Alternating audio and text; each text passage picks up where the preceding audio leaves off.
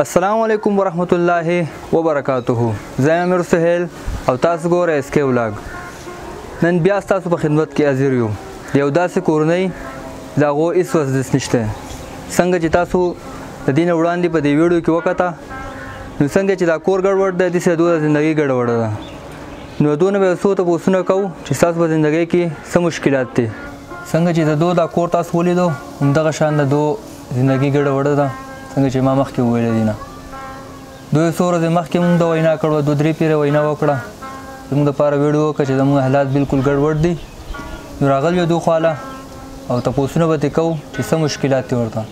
السلام علیکم. السلام علیکم ورحمت الله وبرکاته. ښایي برابر خیر دی جی. تاسو زندګي م څنګه تېرېږي؟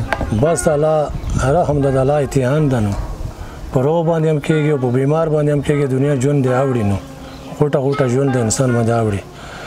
بس معذور یم د کار روزګار چې څوک نشته. دغه یو ماشوم مې د خواته ناست دی او مجبوره یم چې سهار دا جاړي زنانه شو زه شم په خپله معذور یم چې د روزګار د انسان د اندازه نشم کولی. خلک ځي مزدوریان کوي او زه ورته وایم چې زه الله پاک روغ کړی یم چې ما به مزدوري کړې خپل په لاس باندې. بالکل صحیح. دا د الله د امتحان ده. نو زه څه وکړم زما بېوسي ده ډېره او ښه وم روغ وم د مزدورۍ مې کول او دا کارونه مې کول. اوس د الله امتحان ده. بس دغه شان د پروت یم ډېر پخسېږم دې خلکو ته او ډېره مجبوره یم. د الله نه پناه ایسته نشته جي. د الله نه پناه ایسته نشته. نه روزګار کولی شم. بس کله مازه ته ځم کله نشم تللی. دا پانډی یم کاټ د دې شوکه د بل ځای بې وطنه یم. پردی کور ده په دې کې سندونکي یم. یو کور بل کور ته پته نه لګي. یو انسان زړه بل انسان ته پته نه لګي چې دا موړ ده نهار ده تنده ده ولګه ده. یو الله ته به پته مجبوره یم ډېره جي. کور هم خپل دی که نه د کرایي دی؟ دا د کرایي دی جي. مخکې کرایي وو او اوس د خلک ما ډېر بې مجاله شم ډېر بې وسه شم چې خلکو راته پرېښوده د کرایي. او پردی کور څو روپۍ کرایي به یې نه اخیسته؟ مخکې 1500 روپۍ دې اخیسته جي.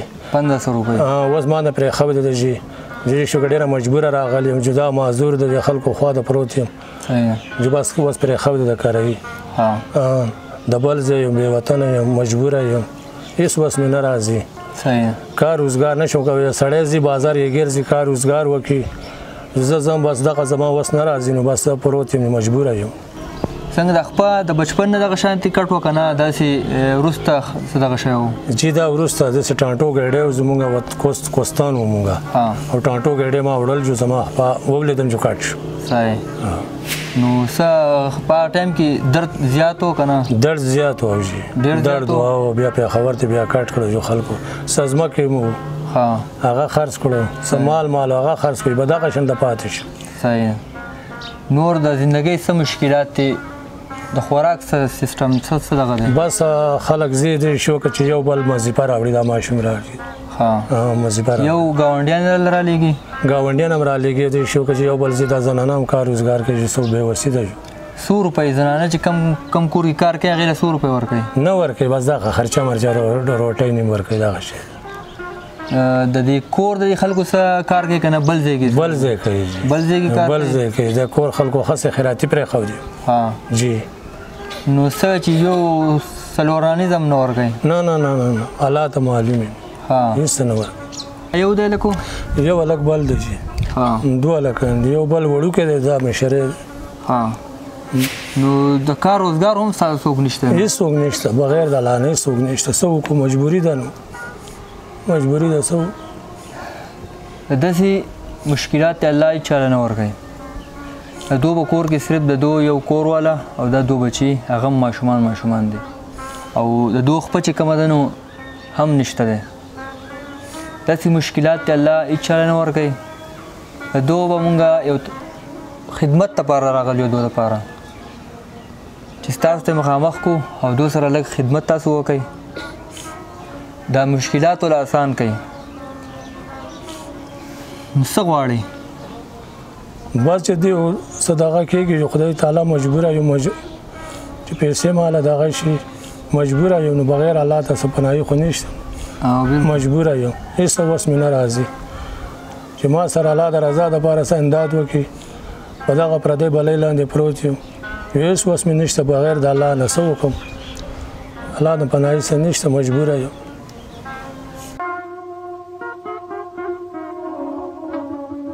دو به ته نمبر وای په نمبر نه مخکې زه ستاسو دا خبره کومه چې ضرور سره مدد وکړئ دا کور د دوه هم خپل نه دی پر دې کوټه کې ناست دي دغه دو کوړګۍ دي یو دو دی یو د کور والا ده او دغه دو بچي دي بچي چې هم کومه دي واړه دي نو ستاسو په خدمت کې دو مونږ پیش کړلی چې دو به ضرور تاسو به ضرور د دو سره مدد کوئ نو نمبر د خپل سره شته جی شته خو زه بې تعلیمه یم که زما تعلیم و چې بس کم زیاده رسم زه خو نشم ویلی بې تعلیمه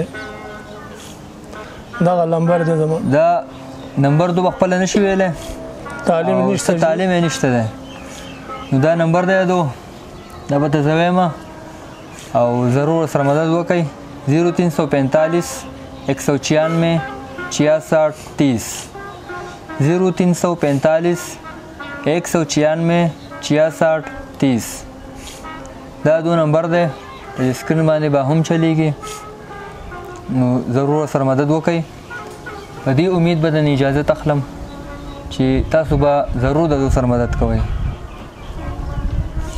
که د هر څوک ور سره مدد کوئ نو دونه نمبر چې کومه دی دا ایزي پیسه نمبر دی ایزي پیسه اکاونټ دی نو که څوک ور سره هم رابطه کولی شئ خپل په دې نمبر ور سره رابطه وکئ او که کور ته راتلی شئ نو هم یې راشئ کور ته راشئ کور حالات یې وینئ بیا ور سره هغې نه پس خیر دی مدد وکئ پیسو په شکل کې د سیزونو په شکل کې د خوراک په شکل کې څه سیزونه ور راوړی شي هغې کې شي که هر سیز ورله کولی شئ نو دغه نمبر ما تاسو ته ویلی یو پیره د نمبر بیا مې 0345 196 66 30 دا دو نمبر دی ضرور سره رابطه وکئ او نور خو څه نشته که نه بس جو الله تاسو له اجر ورکړي زه خو مجبوري ده دا لیږه ده ما سره د الله د رضا دپاره د پیسو امداد وکئ ډېره مجبوره یم څه وایي ضرور سره مدد وکئ دو سره نه کار روزګار کولی شي تاسو څنګه دې نه مخکې ول ده